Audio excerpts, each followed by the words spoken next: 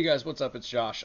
Let's get right into it today. I want to talk to you guys and teach you how I do reiterated mashing to make big beers using standard, 10-gallon size mashing vessels.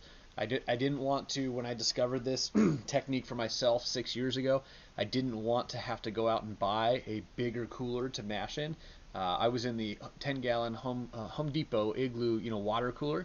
I don't use that now. I've got the SS BrewTech one now, but it works across all platforms. You just need a 10-gallon vessel, and we're going to try to make the biggest beer we can within reason without using dry or liquid malt extracts, no corn sugar, no additives, no nothing. It's just all grain in a 10-gallon vessel using reiterated mashing. So let's get right into it.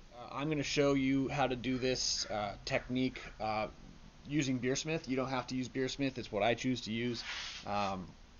This is a video about the technique, but I will be demonstrating the numbers through Beersmith. So we'll go to the last barley wine I did. It was back on November 27th. It's a 90-minute boil, 5.5 gallon batch size. And here's the recipe. And this kind of leads me to my next piece. You don't need Beersmith, but you do need to know your system. I'm not going to teach you how your system's going to work with this technique, but I know my system and my typical brew house efficiency when I'm using this technique. I set this to be 65%. Beersmith 3, Beersmith 3, at least for me, the default for them is to put it at 70%. There we go. So that's the default for Beersmith 3. I know my system. I know this technique with my system is going to make my overall brewhouse total efficiency at 65%. Here's where I will illustrate that. They estimate that I'll be at 1097 for pre-boil gravity, and that day I was 1095. And then I probably could have boiled a little bit longer to get it to the 1131, but I maintained that roughly that gap. I was down by 7 points, but as opposed to 2 points earlier. So I probably could have boiled a little bit longer, but the point being is I know my boil off rates. I know my mash tun dead space. With this mash tun, it's a 0 dead space because it has a center drain. But with my old Home Depot Igloo cooler, I knew that it had I think it was maybe a quarter gallon of dead space loss. So I knew my system. I know my system. And so for my system, that's 65% brew house efficiency. Because you can see here my mash efficiency was 61%. Not great. Not great at all. But this technique will get you there without using any additives. So that being said, let's continue. So as you can see here, we actually have 31 pounds of grain for this recipe, but let's add in that extra pound of rice hulls. To make all the math kind of easier, let's just stick with an even number, 32 pounds in total. Beersmith does that adding for you right here in that right little field, and I think you can select the fields you want. I happen to like having the total grains added for me. I'm doing a single infusion. It's actually 2 infusions, but Beersmith doesn't have a mash profile for reiterated mashing. So you're going to have to do a little bit of this on your own, pen and paper, or have a notepad here on your computer, or use the one in Beersmith like I do. Okay, so first thing I want to direct you to is think about this again. Okay, so we have 32 pounds of grain, including the rice hulls, but we have 32 pounds of grain. And Beersmith is already down here under grain absorption. They've already calculated for you how much volume of liquid volume loss you're going to have to account for. So what's a good number to calculate for yourself is, well, how much am I going to lose per pound of grain? That's a pretty easy equation to do. So you just take 3.84 gallons of grain absorption loss, divide it into the amount of pounds in your mash, and it's about 0.12 gallons per pound of grain is your loss. That's important later, and we'll come back to it. And then again, Beersmith is adding up that we need 40 quarts based on our grain and water, our grist ratio. We need 40 quarts for our initial mash. They're calculating it based on we're doing it all in one big vessel. We're not. So this may be remedial for some of you, but 40 quarts divided by 4, because quarts are quarters of gallons. You're using 10 gallons of strike water for your mashing. But we're doing 2 mashes, so we're using 5 gallons. So just keep those numbers in mind. Every pound of grain absorbs 0.12 gallons, and then we're splitting this mash into 2 mashes at 5 gallons of liquid each. So what I did was I utilized the notes section here on in Beersmith. You've got design, yeast starter, you got water, mash, and you've got notes. So I took advantage of that little section, and these are my notes that I keep with me on brew day. Just as a quick reference, I always print my sheets out. I don't use the laptop. I print my sheets out, and this prints with the brew steps. I'll show you. Here's what it would look like if you were to print it, and here's your notes all the way here at the bottom. So mash number 1 is just going to be like any other 15.5, 16 pound mash that you've done before. And then you're going to gather your runnings, and here's my note. We're going to go back to our math now. Okay, so we've got 16 pounds of grain times 0.12 gallons of loss, and that's going to give you 1.92 gallons of loss total for the first mash.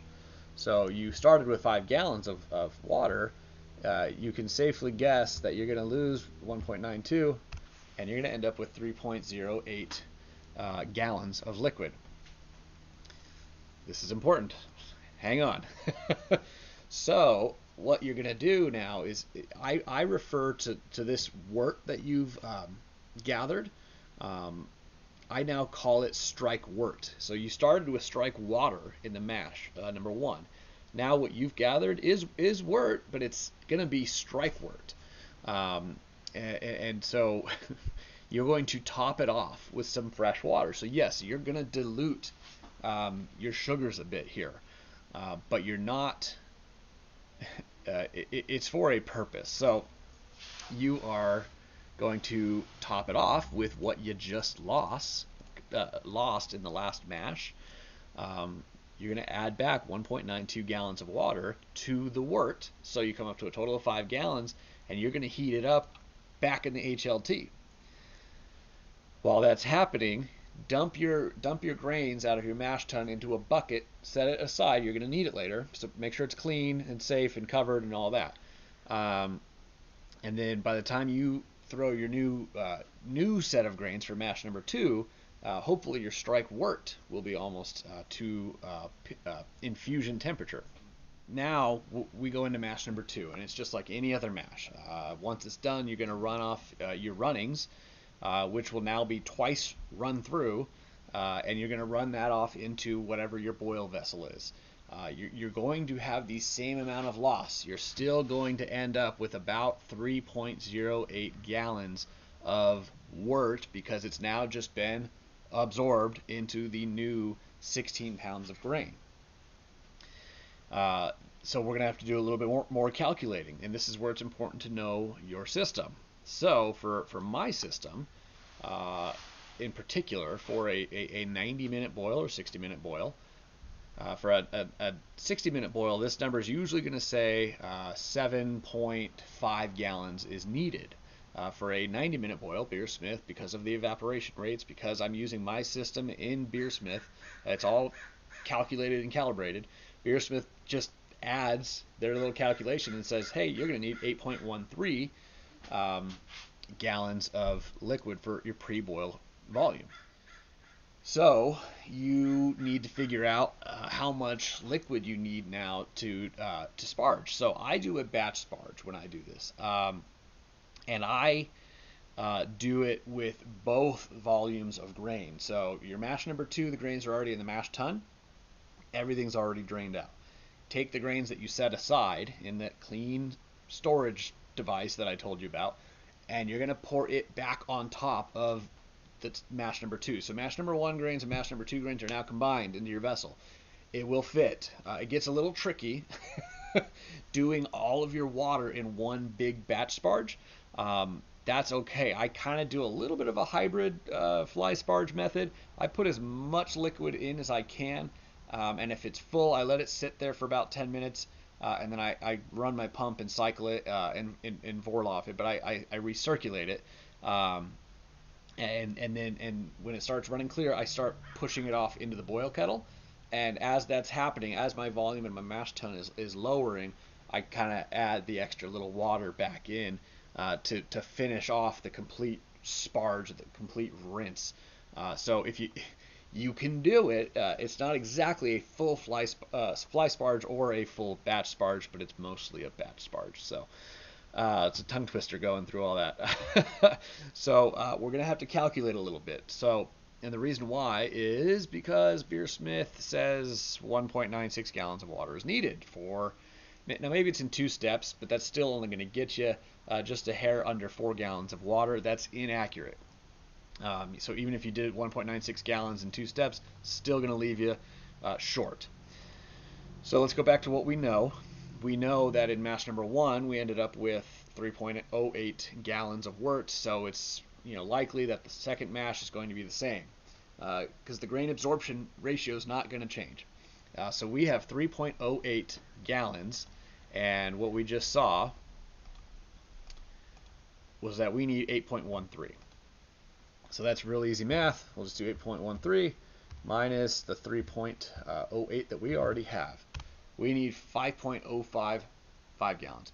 5.05 gallons of water for our batch sparge.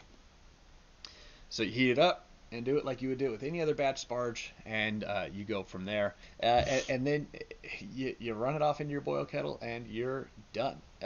Basically, you're home free. So that is it, ladies and gentlemen. That's how you do it. I mean, you mash in, you run the wort off, you heat up the wort after topping it off with a little bit of water. You mash in again on new grains. You combine all the grains and rinse them all with sparge water. Throw them in the boil kettle and boil away, and you're done. So that has been my successful technique. If you have any questions, please leave them in the comments below. I get comments, and they beat my phone because I got the YouTube app, Studio app, and I get it just like a text message. So if you guys have any questions, I'm happy to answer it. Cheers, guys. Thanks so much for watching. See ya.